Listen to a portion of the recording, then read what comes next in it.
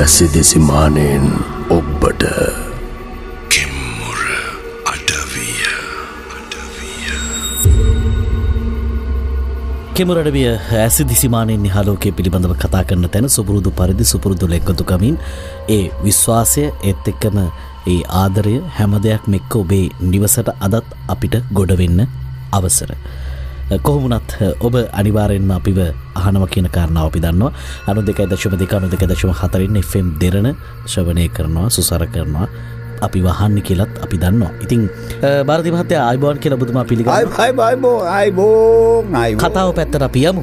මේක ශ්‍රියාලතාගේ කතාව. ඔන්න මම කෙලිම නමකුත් දුන්නා. ශ්‍රියාලතා කියන්නේ ඒ ගමේ ඉන්න ලස්සන කෙල්ලක්.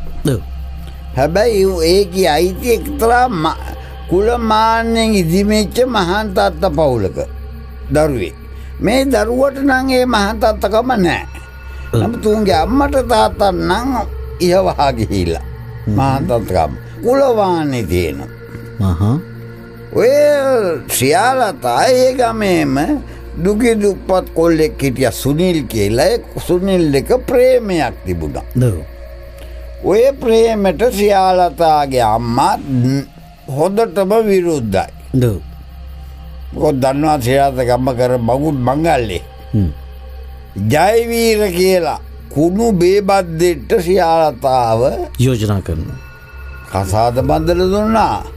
යෝජනා කරා නොවේ. මොකද ජයවීර ඇවිල්ලා අරුන්ගේ අර කුලමාන්නයට ගැලපෙනවා. තකට තක.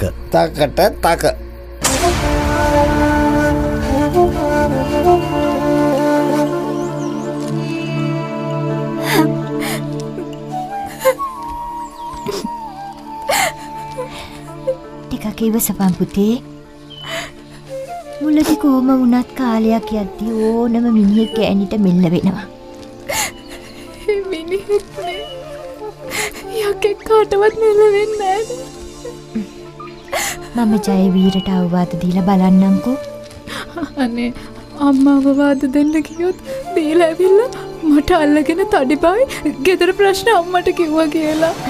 එහෙම කොහොමද? එහෙම තමයි අම්මා හොයලා දුන්නේ යක්ෂයාගේ හැටි. මේ මටම දොස් කියන්න එපා හොඳේ. උඹ කරපු දේවල් හින්දා තමයි මෙව මෙහෙම වුනේ. මොනවාද මං කළේ? මං කොච්චර කිව්වද මට ඔය මිනිහෙක් කියන්න බෑ කියලා.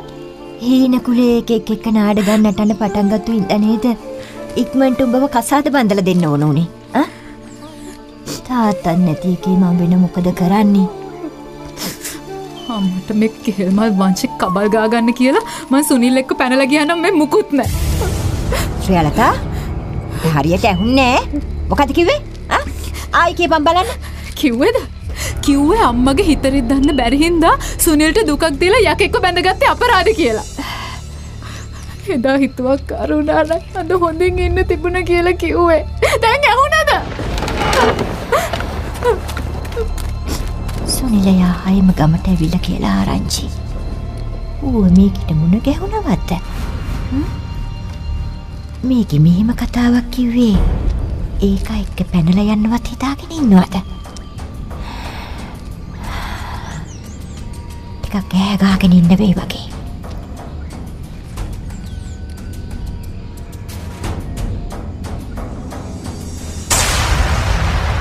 කෙම්මුර අඩවිය. කෙම්මුර අඩවිය.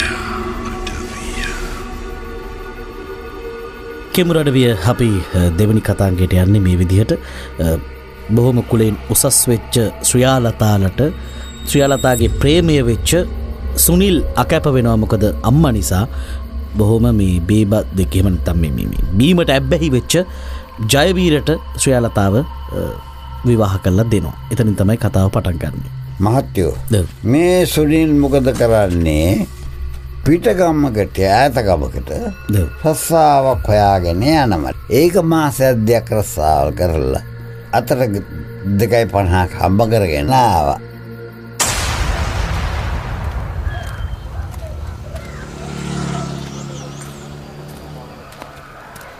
ශ්‍රියා සුනිල් අයියා එක්ක කල් මම මේ ලාලනියක් හම්බ වෙන්න ගියා සීට්ටු සල්ලි දෙන්න. ඉතින් සුනිල් අය කවද්ද ගමේ ආවේ? ඊයේ. දැන් කොහොමද ඉතින්? මොනවද තොරතුරු? මේ යාළුවෙක් එක්ක හිඟුරක් ගොඩටලා කුඹුරු වැඩ කරනවා. තාම පිළිවෙලක් වෙන්න හිතුවේ නැද්ද? මං හිතන්නේ මං කසාද බඳේ කියලා. ජීවිතය කියන්නේ අපි හිතන දෙයට නෙවෙයි සුනිල් අයියේ. වෙච්ච හැමදේම අමතක කරලා හොඳ කෙනෙක් හොයාගෙන බැඳගෙන සන්තෝෂෙන් ඉන්න. සන්තෝෂෙන් දින්නේ. මේක මගේ උරුමේ. මට ආරංචි ජයවීර බීගෙන ඇවිල්ලා ක්‍රියාත්මකව ගහනවා නේ. ඉබේ පැත්තට වටේම ගෑනු. වාට ඔහුමුනේ මං හින්දා. නේ නැහැ සුනිල් අයියා මොනා කළාටද? ඔයාලගේ අම්මට ඔයාට ඉක්මනට කසාදයක් කරලා දෙන්න ඕන උනේ අපි දෙන්නගේ සම්බන්ධය හින්දානේ. එවිල්ලක් පැලිල්ලක් නැතුව අම්මා ඔයාව ජයවීරට බන්දලා දුන්නා. ඒකෙන් වගේ ජීවිතේ කාලකන්ණි වුණා. ශ්‍රියා බලාලනේ හම්බ වෙන්න යනවයි කියලා බොරුවක් කියලා හදිස්සියෙම ආවේ මේ පරණ මිනිහව හම්බ වෙන්නද ඈ අනේ ජයවීර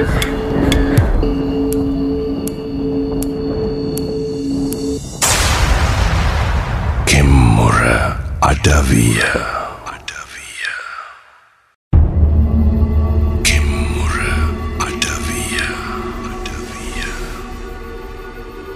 Kemmura Adaviyan අපි ශ්‍රියාලතාගේ කතාවයි කියමින් ඉන්නේ.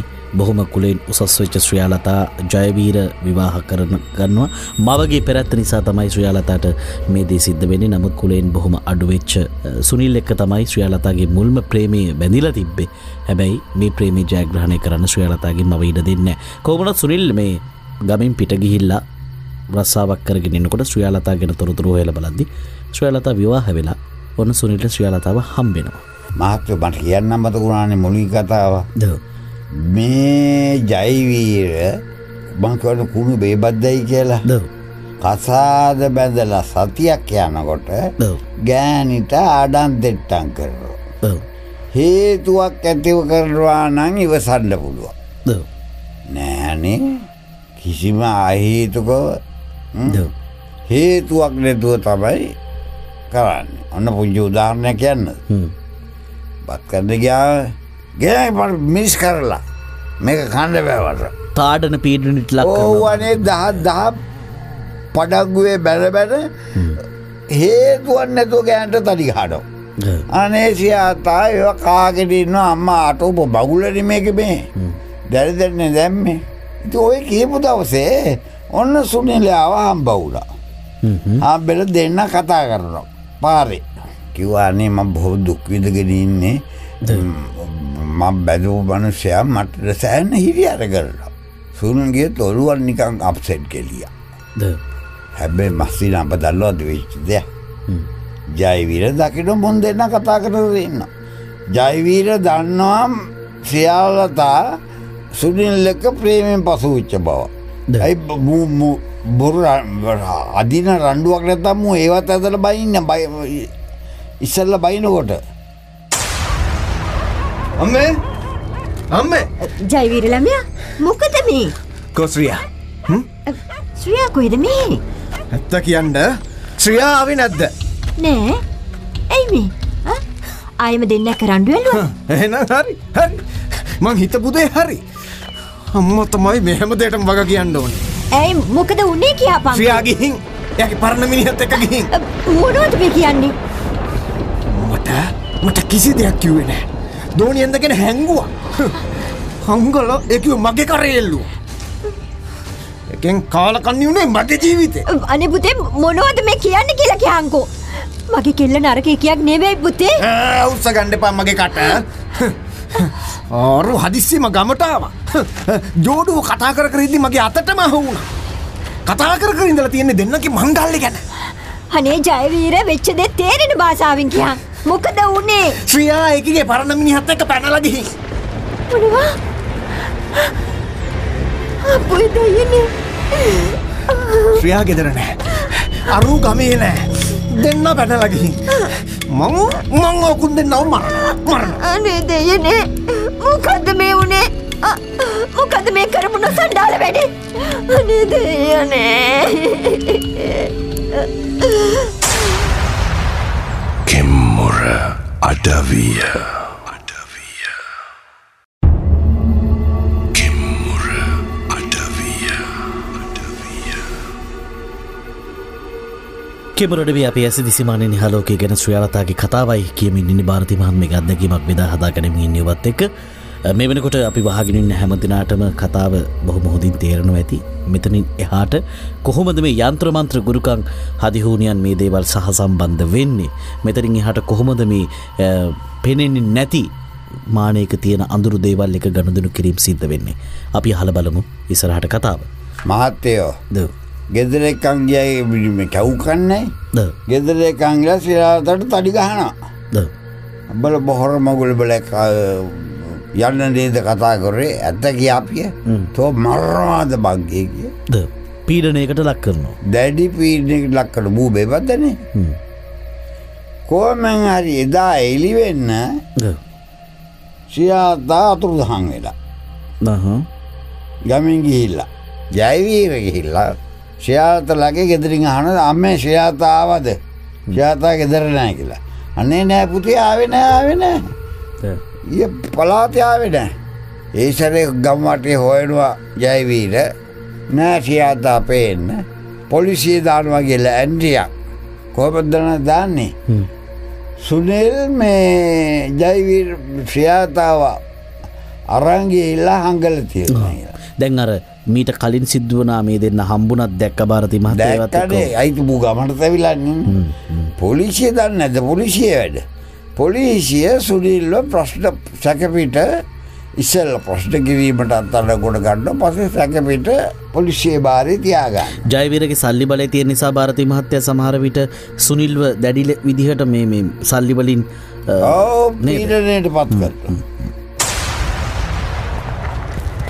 කරනවා අනේ ගහන්න එපා මහත්තයෝ අත්ත කරා ගහන්න එපා මහත්තයෝ මං කිසි මං කිසි දෙයක් දන්නේ නැහැ මං කියපමිනියෝ මම මේ කිසි දෙයක් දන්නේ නැහැ මහත්තයෝ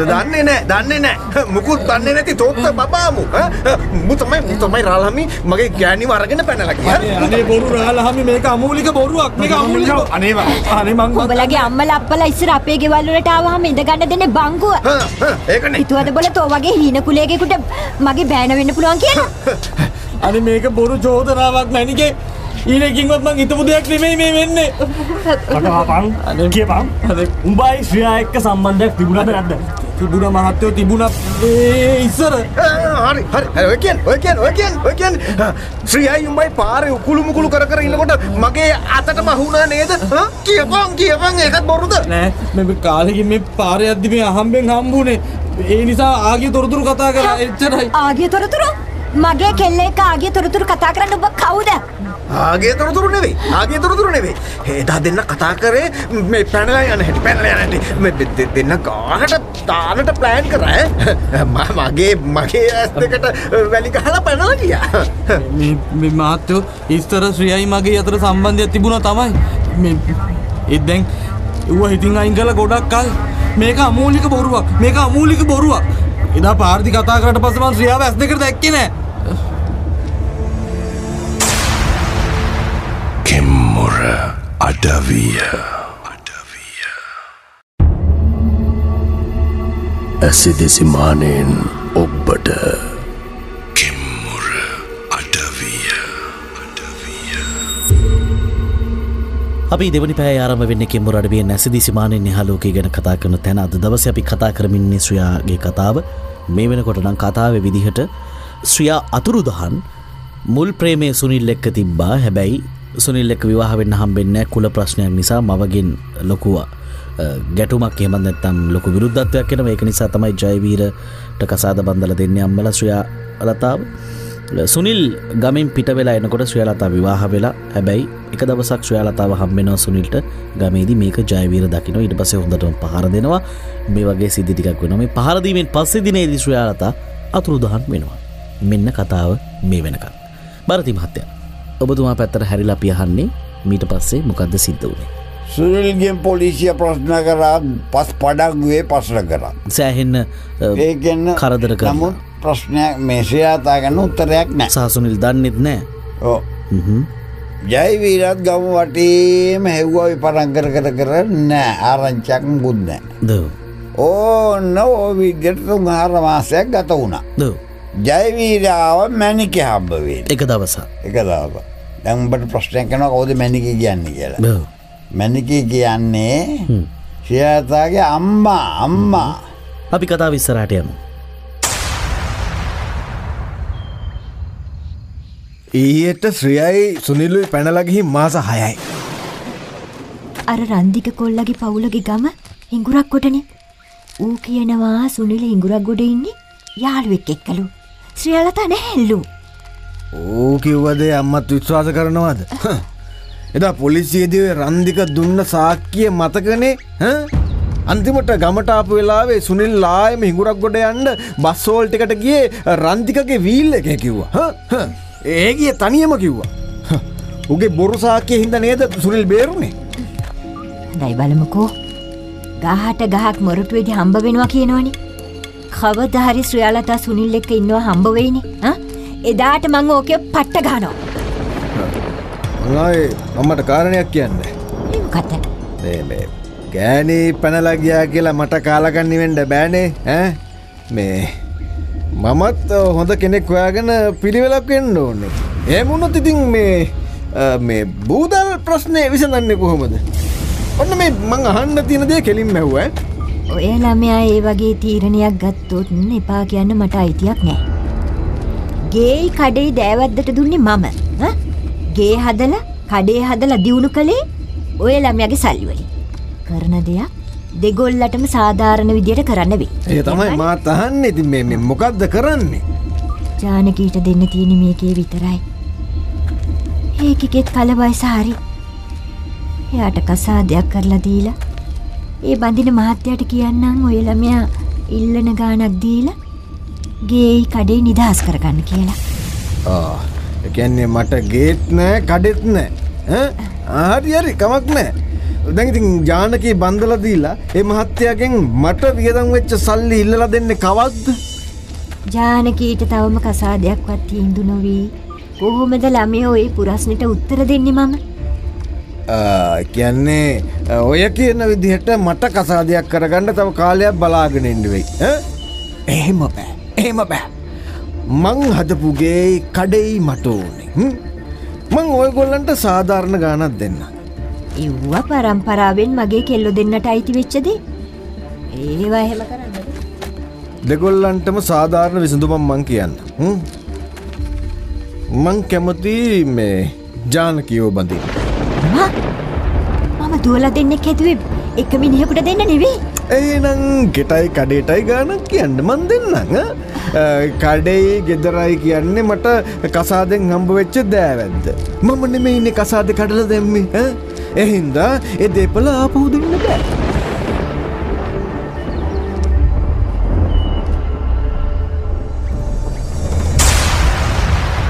Kemmura Adaviya.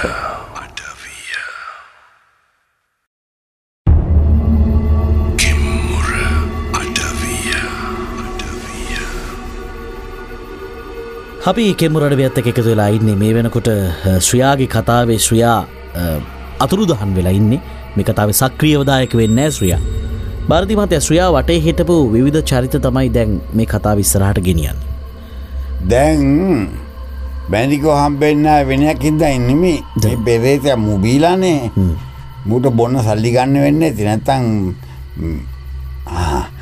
මට වෙනින් කැල්ලක් මතකුඩ මේ කාගෝ ජයිවිරතයි විදිින් කසාදය බදින්න සට වෙලා හොඳේ ඒ ගෑන්ට දෙන්න දන්නෙත් නෑ. බූදල් ප්‍රශ්නයක් කරගෙන තමයි මැනික හම්බේ නාවේ. ශ්‍රියාලතාගේ අයියාට අයිති මගේ ගෑන්ට අයිති ඉඩම් පංගුව මට දියන් කියලා.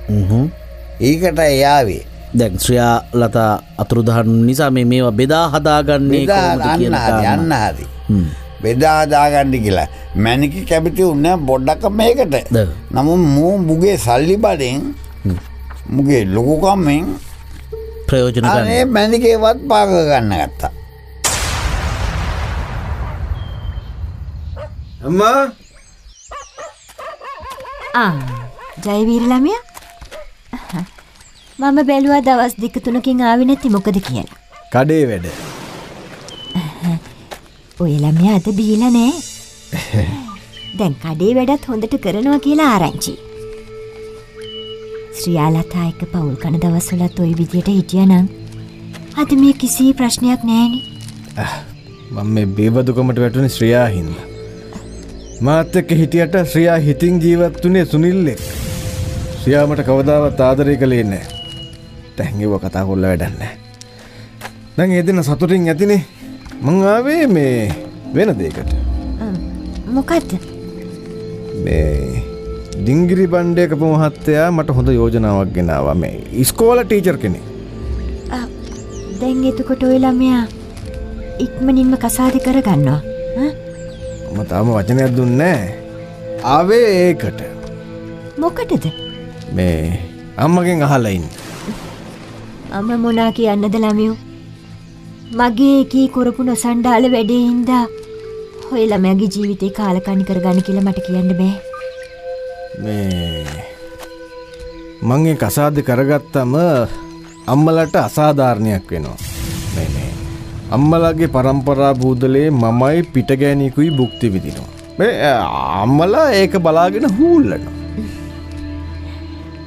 මොනා කරන්නද ළමයෝ? මගේ බඩින් වදපු එකී කරපු නොහොබිනා වැඩේ හින්දා කොහොමත් මම මැරෙන කල් හූල්ලයි. මේ මං එදා කිව්ව කාරණය ගැන අම්ම මොනවද හිතන්නේ? මේ මං අර කසාදෙට වචනයක් නොදුන්නෙත් අම්මගෙන් තව පාරක් ඒ ගැන අහලම ඉන්න. අනේ මන්ද ජානකී ශ්‍රියා වගේ නෙවෙයි. මේ අපි දෙන්නට හොඳ ජීවිතයක් ගෙවන්න පුළුවන්. මන්දා ඔය ළමයාම ජානකීගෙන් අහලා බලන්නකෝ.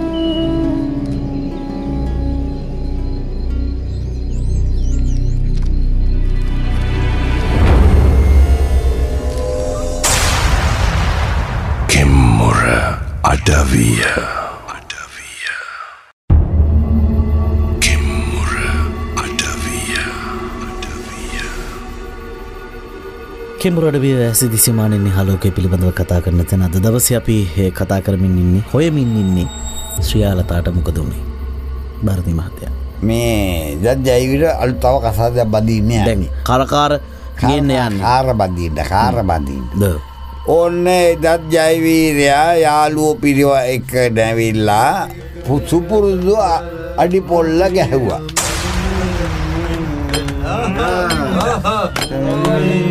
රජවාගේ මේක මේ කාටත් මේ අක්කා දේපල භාගයක් කරන් මාත් එක හිතනිදා නංගි ඉතුරු දේපලහන් වත් කියනවා. නැන්දම්ම කියනවා මදැම් බොන්නේ නෑලු. හොඳ මිනිහෙක් වෙලාලු. ඇත්තනේ නෑ මං එයාට පෙන්න බොන්නේ නෑ. නරක වැඩ කරන්නෙත් නෑ. ඉස්සර මම්මාගේ උදවියටයි රජ කුමරියෝ ආලේ කළේ. දංගලේ වගේ නැතියිද මට යතුරත් දීලයි ගියේ. මේ ගනිල්ල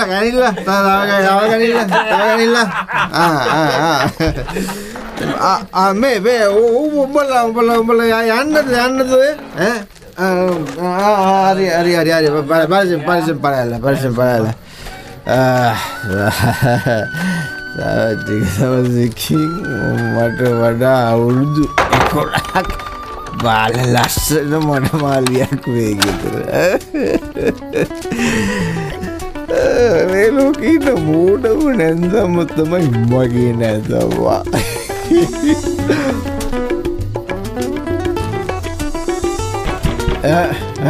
අක්කා අවුද දොරට ගානේ. අවුද මොනවා?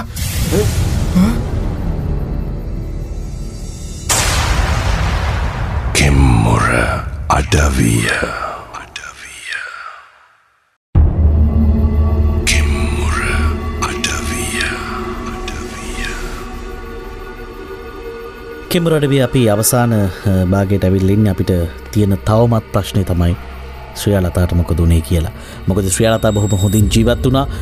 තමන්ගේ ප්‍රේමවන්තයත් එක්ක විවාහ වෙන්න හිටියේ. හැබැයි කුල ප්‍රශ්නයක් නිසා මවගේ මැදිහත් වීම නිසා ජයවීරට බන්දලා දෙනවා. අවසානයේදී අම්මට මැනිකට ಭಾರತಿ මහත්තයා ඒකෙන් පවා විපාක විඳින්න සිද්ධ වෙනවා. අවසානයේ ජයවීර තමන්ගේ සල්ලි බලය නිසා දුවට හිම් වෙන්න තිබුණු බූදල් ටිකත් ජයවීරගේ පැත්තට ලියා ගන්නවා.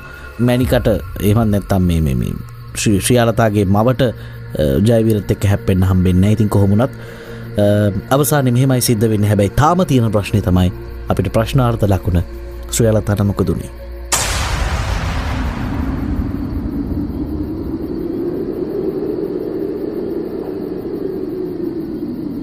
ජයේ ශ්‍රියා බයයාවේ පලයන් ඇයි මම යන්නේ? මේක මගේගේ.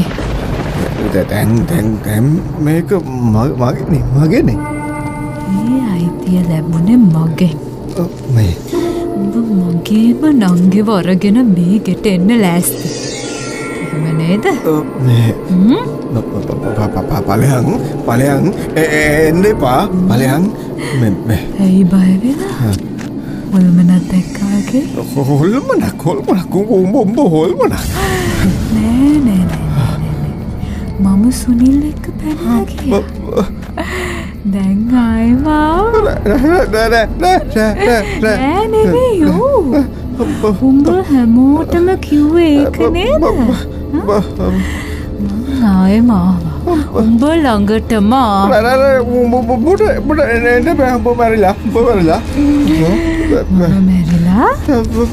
මැරිලා නෑ මම ඉන්නේ උඹ ළඟම ඉන්නේ.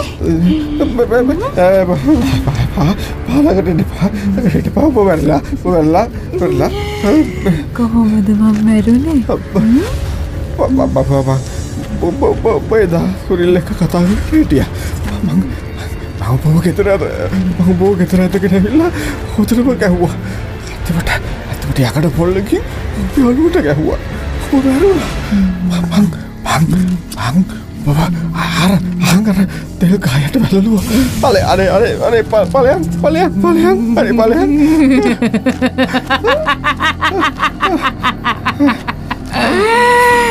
කියපන් ලෝකෙටම ඇහෙන්න ඔය ටික කියපන්. මං හැමදාම උඹේ පස්සෙන් එනවා. එතකොට උඹට පිස්සු හැදෙයි. ලෝකෙටම ඇහෙන්න උඹ ඔය ටික කියයි. මම මැරුවා.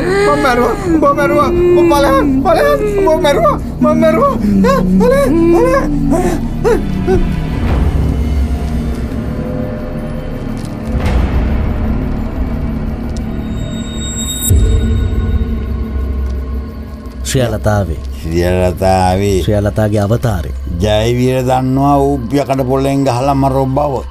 ශ්‍රියාලතා කියනවා මම ජීවත් වෙනවා කියලා. හැබැයි අවසානයේ ಭಾರತಿ මහත්තයා ජයවීරගේ කටින්ම පිට වෙනවා නෑ උඹව මම මැරුවා එදා මෙන්න මෙහෙමයි මැරුවේ කියලා. මේ මිනිහ මං අහවල් තන වල්ලලයි කියන්නේ. ඔබ කොහොමද මාව හම්බෙන්නේ දැන්? ඒ හුටපටේ කොමෙන්ට් කමන්නේ ජයවීරට නූගුණ හැදුනා.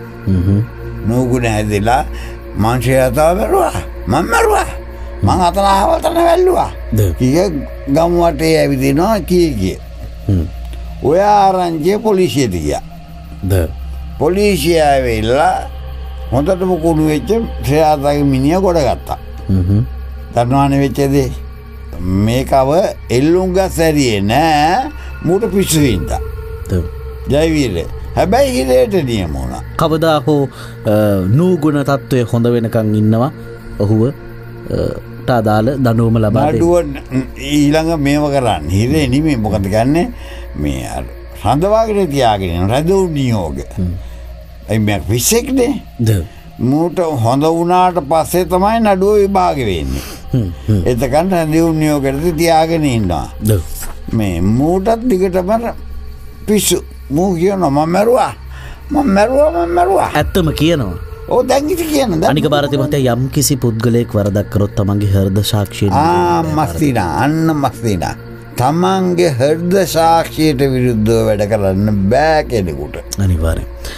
ඒ පණිවිඩය ලබා දෙන ඔබතුමාට මං හිතන්නේ ඔබතුමාගෙන් මේ වැඩක් කරගන්න ආපු කෙනෙක්. ඕ මට මාව බගේ වැඩක් කරන්න ආබ්බන්සෙක් මෙන්න මේම කෙලියක් අපේ ගමේ වෙලා තියෙනවා කියලා.